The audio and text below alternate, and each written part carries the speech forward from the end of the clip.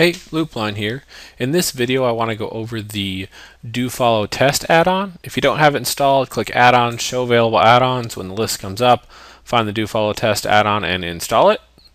And once it's installed, add-ons down here we have the Dofollow test add-on.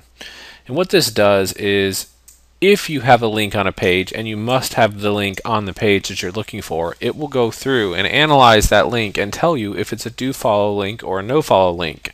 So if I have 500 links that I've built, maybe I've ordered a service from someone, maybe I've built them myself, whatever, and I want to go through and see if they are do-follow, no-follow, I can load the list, put in my URL, one URL, and then check and see if that link is do-follow or no-follow. So let's do it.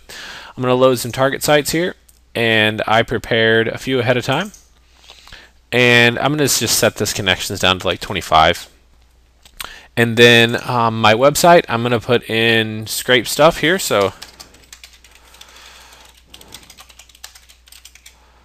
and you can see that it's putting that all the way through here, and I'm just going to hit start, and it's going to go through here and look at all my links and tell me what they are. And so no follow turns up red, do follow turns up green, and as it reads through here it'll give you the status and that sort of thing, and then all the information down here as well, the actual counts. And then when it's done, we're going to have some various export options as well. And so I'm just going to pause this video until it's done. And so we're all done, and under export I get the option to export just do follow, just no follow, or all URLs.